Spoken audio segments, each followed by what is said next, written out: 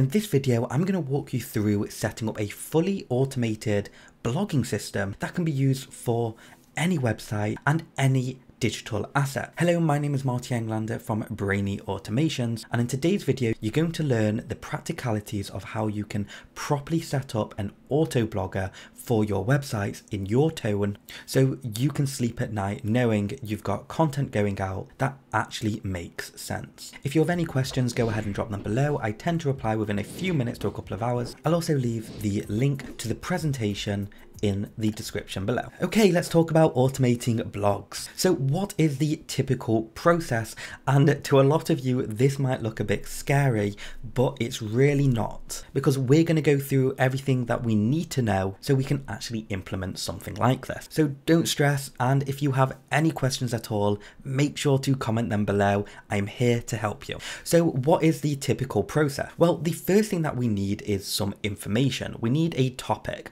So once we have a topic or a trending topic, we then process that information through AI. And then we also use AI to create the blog, and we also use AI to create the images for us. There are a multitude of different ways you can do this, but we're going to keep it really simple right now. Then once you've processed all of that information, we need a way to send that to our website. Most people nowadays are using WordPress, so I'm just going to pretend we've got a WordPress website. And then once that post is on our WordPress website, we then can automate that to go out on our emails, automate it to go out on our Facebook, and automate it to go out on our LinkedIn. So just to quickly recap, we need a trending topic, we process that trending topic with AI, we do the same with AI for the image generation and the blog post, we then post that to our website, and we automatically have that sent to our email subscribers,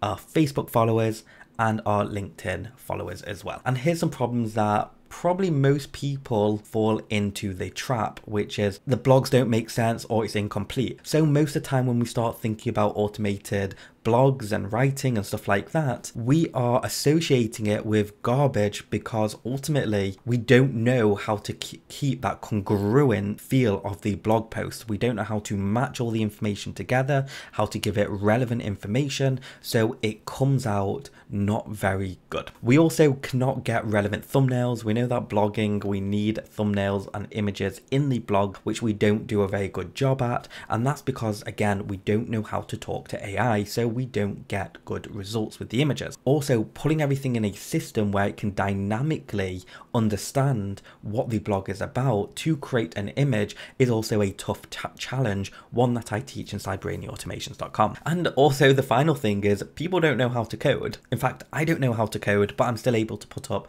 certain systems. So we need to find a way on bypassing that whole coding thing, and we can go down the route of hiring developers and stuff like that, but that is very expensive, time consuming, and frankly it's just not feasible for small medium-sized business owners. So what is the solution to these problems? Well, solution one is, if the blogs don't make sense or they're incomplete, we need better prompt. The prompt is the thing that we put into the AI to say what we want. Now the problem with prompts and people is most people talk in a suggestive way rather than a direct way. In other words, we are actually speaking with tone of voice and suggestive communication, assuming that the person receiving that information is going to understand it by the context of what we're saying and how we're saying it.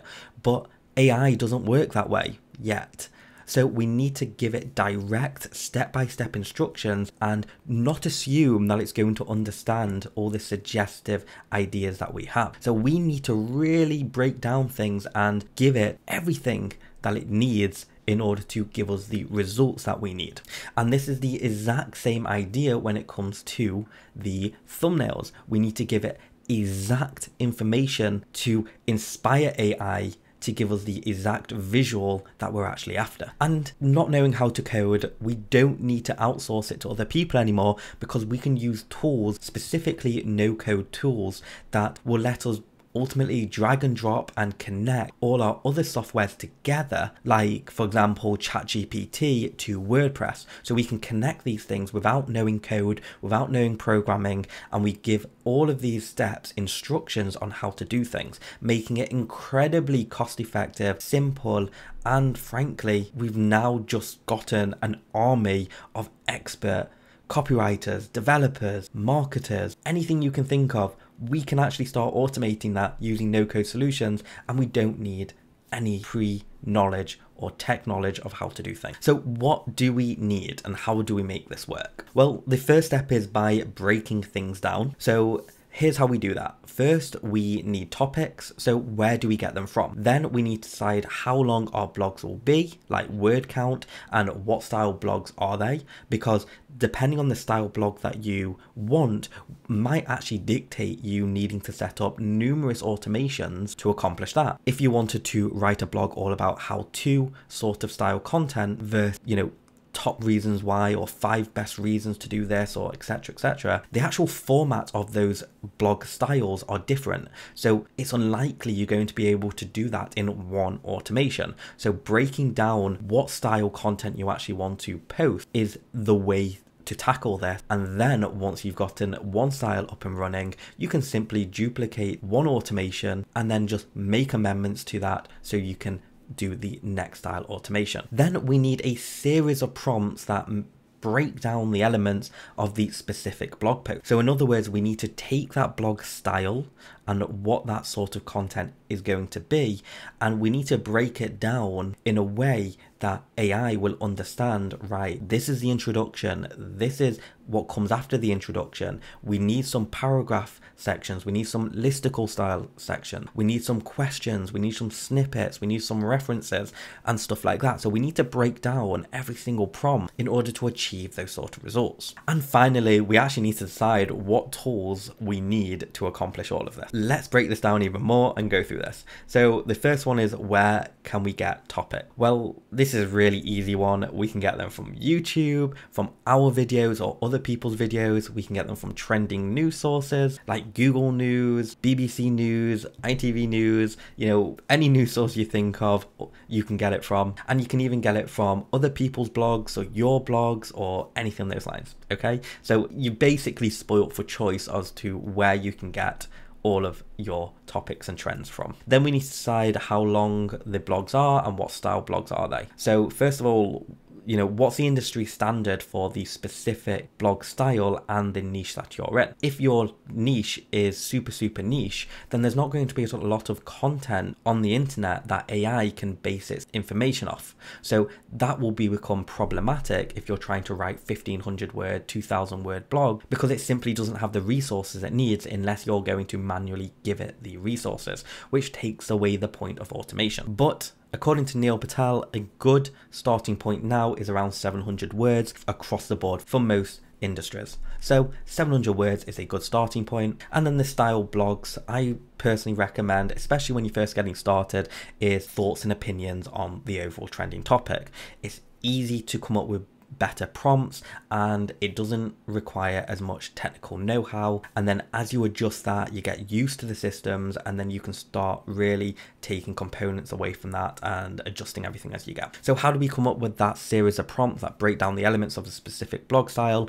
Well, I could go on for hours if not days talking about prompt engineering, which is the key topic here. Prompt engineering is the thing that we need to learn, and this is going to be outside the scope of this video, but if you head over to brainyautomations.com, I recently did a 45-minute workshop on blog automation using AI and system. In other words, I show you over the shoulder my entire setup for when it comes to automation, so you can see and follow along on how I do all of that. So what tools do we need for this? Well, we need somewhere to store data. So storing data in something like Google Sheets is a fantastic place. It's free, easy to use, and accessible on almost every single no-code solution app out there. We then need AI to create the blogs. So using something like ChatGPT, you'll need to grab yourself an OpenAI account so you can access the API side of things, which again sounds scary, but it's actually not, because remember,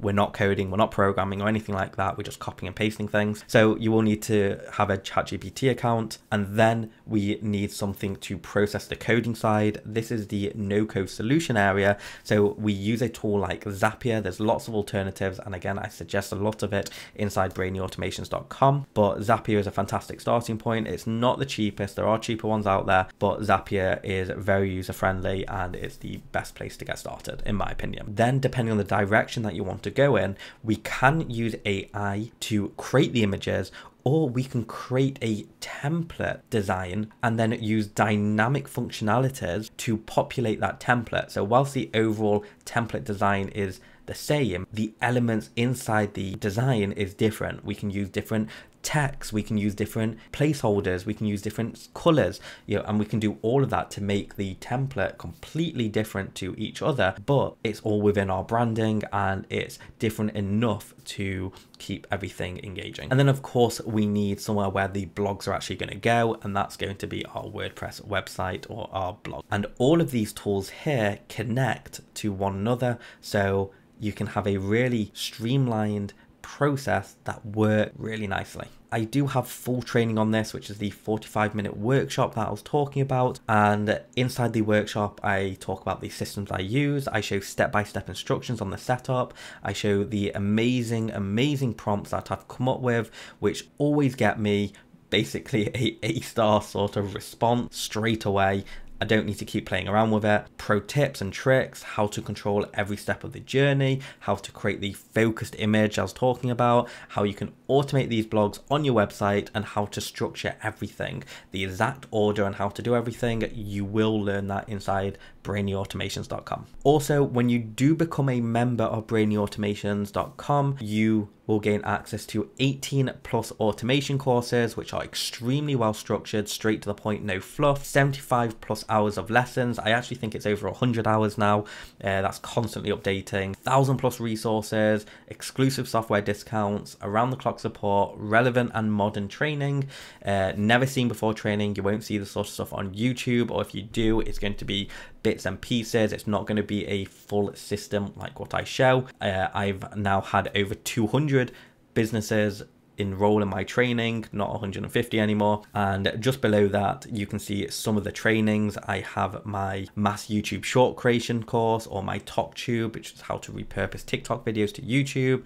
I've also got lead generation stuff, some really amazing training that you can get your hands on when you become a member. I hope that gives you some clarity on how you can start building your own automated blogging system. If you have any questions, drop them below. Thank you so much for watching, and I'll see you next time.